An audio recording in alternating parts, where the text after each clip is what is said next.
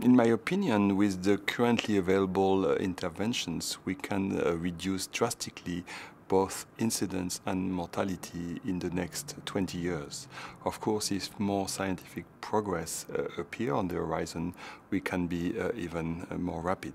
But otherwise, I think the horizon for us is 20 years, assuming that we have enough resources to implement what we know what to do today.